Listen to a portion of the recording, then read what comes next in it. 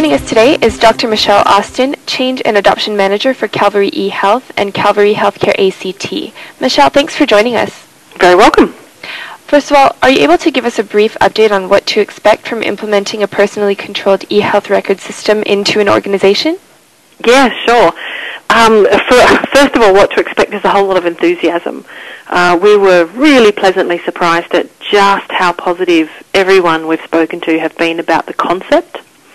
It's been really gratifying, and it's making our working life really pleasant because there's a lot of positivity around eHealth. A lot of people are even going so far as to say, what, that doesn't exist already? Why not? So enthusiasm was the first thing that I would say we should expect. Another thing, though, is scope creep, or scope tsunami, as we've been calling it, simply because of the enthusiasm. A lot of people are wanting more and more capability built into the electronic health record, which long-term is a brilliant idea, but short-term you really have to draw the line in the sand because, you need time to do things properly and to make sure that you've got one thing bedded down before you move on to the next. And so I think in terms of implementing an electronic health record system into any organisation, that you have to be really careful about defining the scope of the project and its parameters across time to make sure that things stay under control.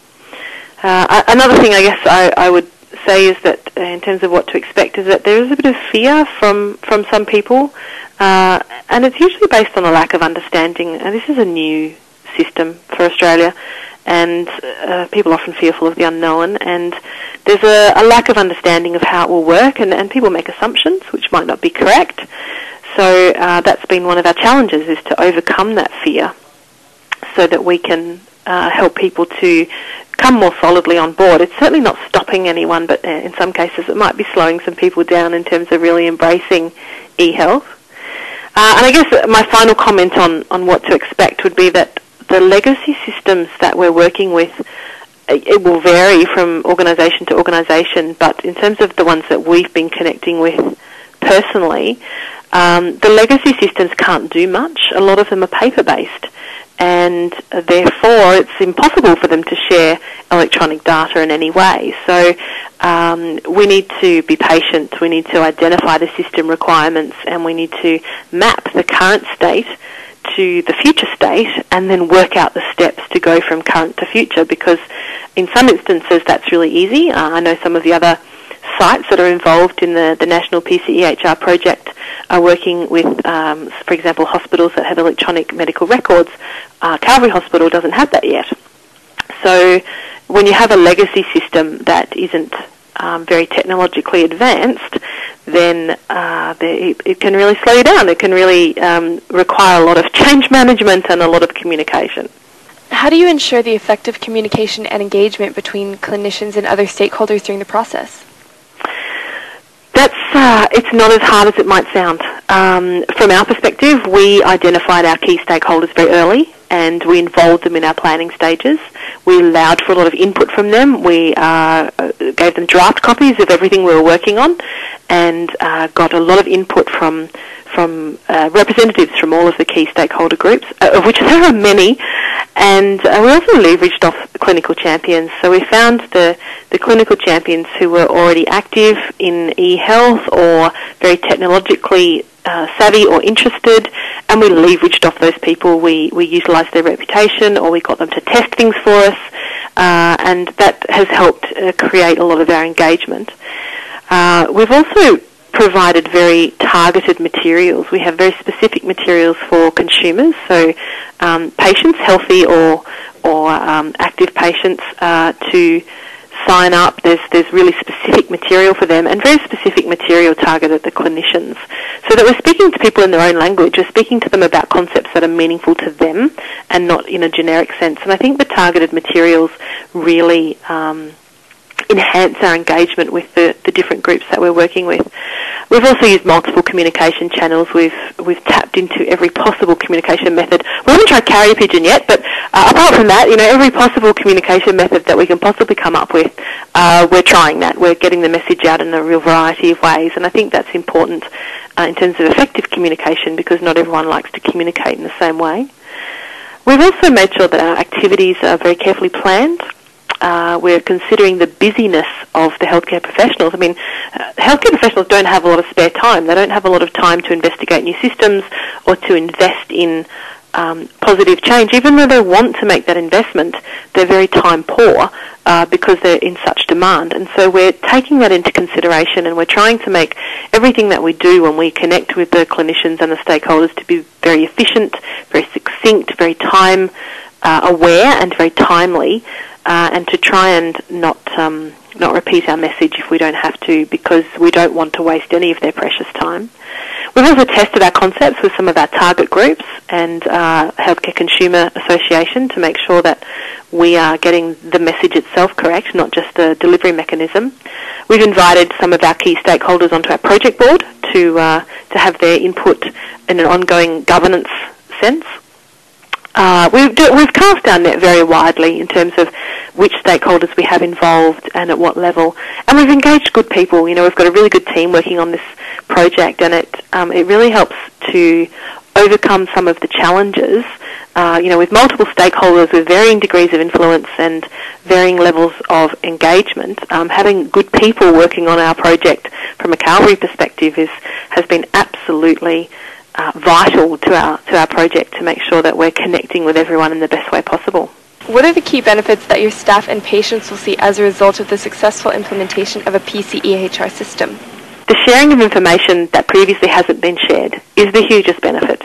And this results in better communication amongst healthcare providers for each patient. So at the moment, for most patients, especially for patients with chronic diseases or those in aged care or palliative care, which is something that Calvary eHealth is focusing on, when these patients go to see one of their healthcare providers, that healthcare provider, that doctor or specialist or nutritionist or whoever it is, keeps their own records. And unless they deliberately write a letter and fax or mail it or hand it to the patient to get to another healthcare provider, there's no communication at all between the various providers in the healthcare journey for each patient. So one of the absolute key, most upfront benefits about eHealth is that the information that is created by these healthcare professionals is saved into a repository where each of the other healthcare professionals can view that information, so that it's there, it's to hand, it's quality information at the right time, at the time of treatment, at the time when it's needed, and it's as soon as it's saved, it's available in the repository, so it's a very quick and efficient way to share data. And this speeding up, this timeliness and this speeding up of this communication can only result in better healthcare for patients, because when the patient's healthcare provider needs information, it's already there to hand. It's fast, it's a quality data, it's always kept up to date because it's taken directly from the GP desktop software, for example.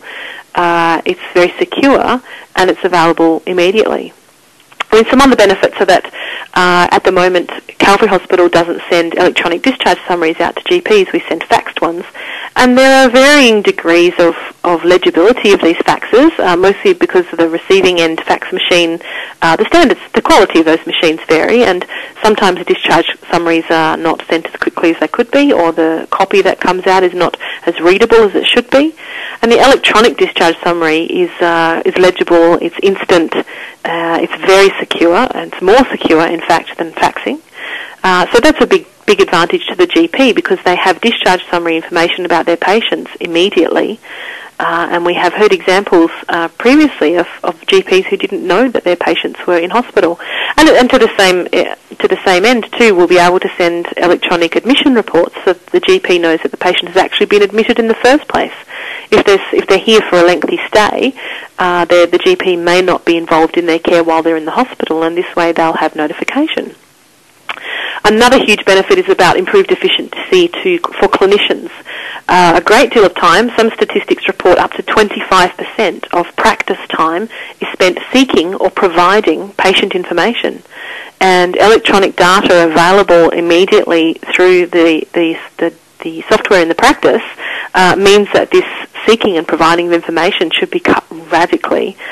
We're also anticipating a reduced duplication of tests or procedures because the data will be to hand. There's no need to repeat a test when the data is available. That's much better for the patient because they don't have to have invasive tests repeated, and better for the practice because it saves them time and money.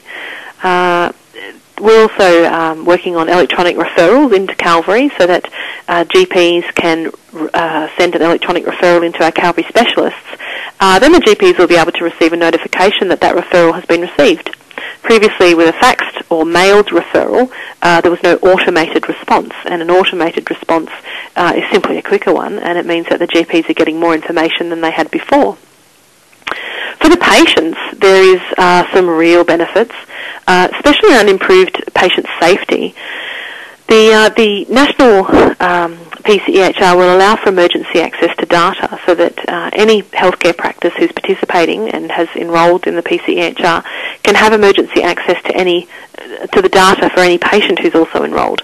That means if a patient is unconscious or unable to communicate, that the practice could retrieve information about that patient, such as allergies or adverse drug events, which could result in potentially a decrease in morbidity or mortality because of relevant information being available at the time of treatment, particularly when the patient themselves, provided they're able to be identified accurately, if they're not in a position to be able to give that information themselves, the information is there anyway.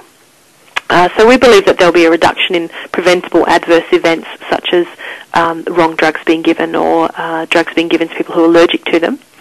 There'll also definitely be improved handover for patients from one facility to another, so that if the information is available electronically, we don't have to rely on paper copies going with a patient or word of mouth. And all of this results in improved continuity of care. There's huge benefits to the patient in the practitioners being able to share the data. Having more timely and accurate patient clinical data at the point of care can only improve the patient experience through their healthcare journey. Finally, on the patients, improved patient empowerment will be a result of electronic health records being shared, because patients will be more actively involved in their healthcare. They'll be able to contribute information. They won't have to rely on their memory to know which medications they take or when they last had a test.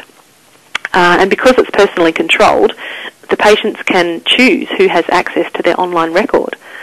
So, we're looking at enhanced privacy and security of information, more timely information, and patients being an active participant in their own healthcare, which is definitely of benefit to the patient.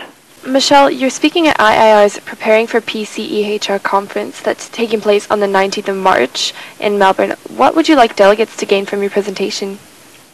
Definitely an appreciation for the benefits and the challenges of implementing e-health. It's a tremendously rewarding journey, not without its challenges, but it's certainly exciting, and it's the way of the future. And I would really hope that delegates would get an appreciation for the benefits and the challenges that they would be facing. I'd also like to give them an overview of the Calvary eHealth project and also how it relates to the national PCEHR, because it will roll up into the national program later on this year. I'd like the delegates to gain some insight into the complexity of eHealth. There's a lot of facets to eHealth, and it's a very complex environment, and if people can gain some understanding of how it all fits together, I think that's a real bonus. Technology, it's an integral part of our everyday lives. We use technology for banking, shopping, and communicating, but our health records and our communications around our health are mostly on paper or in person. We at Calvary eHealth, we feel that it's time that this evolution in healthcare occurs, so that we join the rest of the world and we use technology on an ongoing day-to-day way to enhance healthcare and make our healthcare journey just as efficient as our finance, our banking journey, as our online shopping, as our emailing our friends. This is something that's become a big part of everyone's lives, except in health. And we really strongly feel that Calvary eHealth is just one way that this evolution in healthcare can take place. So that's a message that I'd like to put forward to the delegates. Dr. Michelle Austin, thanks very much for joining us, and we look forward to seeing you in Melbourne. I'm looking forward to it too.